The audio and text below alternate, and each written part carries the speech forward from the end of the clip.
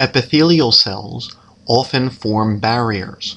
On one side of the epithelium, there may be digestive juices which shouldn't leak through the tissue, or there may be urine, or bacteria. For whatever reason, these epithelia exist to form a barrier to prevent free movement from the tissues on one side of the epithelium with whatever is in the space on the other side.